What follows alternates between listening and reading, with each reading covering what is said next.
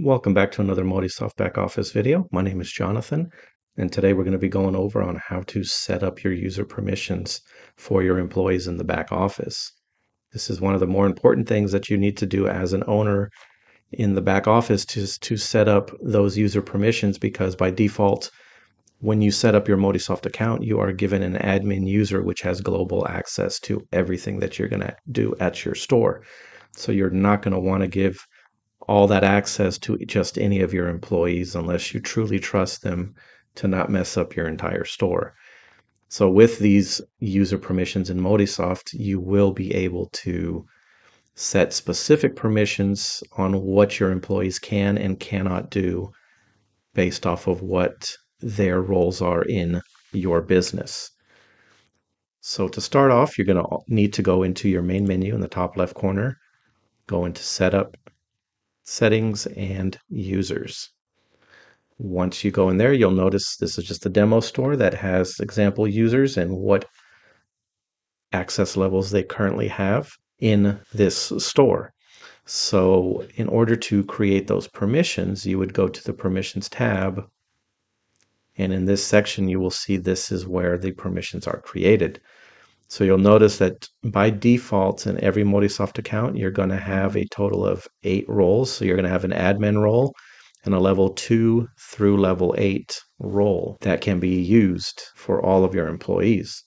Now, if for any reason you want to rename any of the roles, for example, this role right here used to be level 2, but we've gone in here and we've changed it manager, click on the role, click the edit pencil, and then you're able to rename it what you want it to be.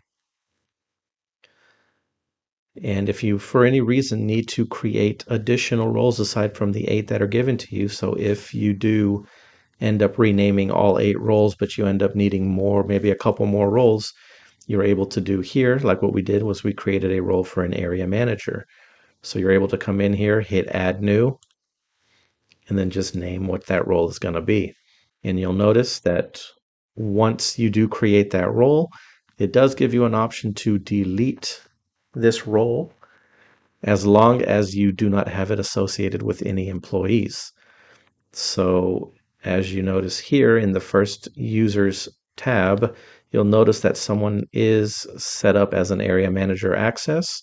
So if I was to go in here and try to delete that role, it will give you a message saying that there is a user that is using the role. So you cannot just delete a role if someone has that role assigned to them. So if you do want to delete a role, you have to make sure that it is not assigned to any users, and then you will be able to delete that role. So when it comes to assigning permissions to any of your roles, for example, your manager, you'll notice that these columns or tabs that we have here, bank, cardseed, digital menu, fuel, etc., they are all based off of your main menus here. So you'll see that there's a sales, fuel, lottery, all these tabs are where you can give permissions to your employees. So for example, if you want your manager to have access to all your fuel, lottery, payroll, products, maybe they're going to only do inventory or purchasing, etc., you can choose which section they're going to have access to. So for example, in fuel, you want them to do all fuel things, then you can actually come here and check mark to give them all access to the fuel, all access to lottery, access to payroll. You can give them whatever access you need here in products. And if that's all you want to give them access to, then that is what they have access to. So if they try to, when they log in, they won't see anything for bank. They will not see anything for Cartsy or digital menu because you did not give them that access. Now, in the products section, we go even a step further in the permissions, where you will notice that there are these expand arrows, which actually gives you sub permissions. So not only will, if you want your employee to have access to the page, but then it goes into further detail as far as what they can access while they're in that page. So for example, in your promotions, like if all you want your employees to do is just create promotions and that's it, You just check mark the promotions, and then that's all they can do is create promotions. So they will not be able to add a group because maybe you're already adding the groups via your owner account. You've already edited your groups. You only want to delete the groups whenever you need them to be deleted.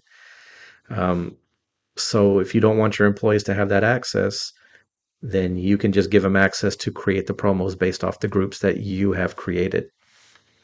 Same thing in the items page. So for example, if whenever they're adding items and they enter that UPC into the item page, and you don't want them to be able to change the description, you don't want them to be able to assign cost, or you don't want them to be able to change the retail of the item, then you can actually uncheck anything on this page that you do not want them to have access to.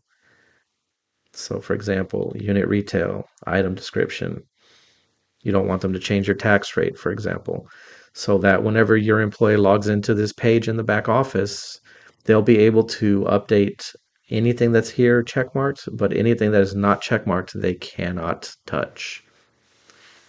And you'll notice that it turns from a full permission green checkbox to partial permission yellow checkbox, so that you know that this employee does not have access to everything on this page.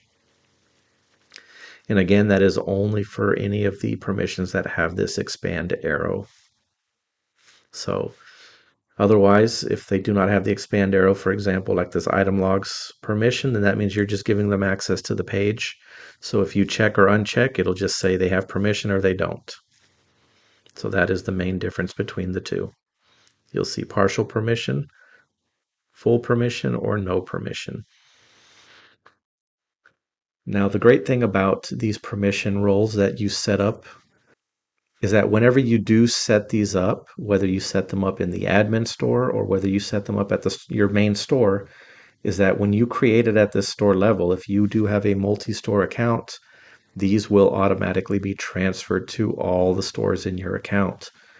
So in some previous versions of our Modisoft back office, there used to be a time where you had to copy your permissions from one store to the next. So this became a very tedious task with a lot of our multi-store owners, because if they have 20 stores on your account, you would have to copy your permissions that you created in one store and copy them from one store to the next. So that became a long and tedious task. So in this new back office, you do not have to do that. You can just create your permissions and roles in one store, and this will be available to all your stores globally. We hope that you found this guide useful in better understanding your Modisoft back office. Please like, subscribe, and click on the notification bell so that you will always be up to date on your Modisoft back office. Thank you and have a wonderful day.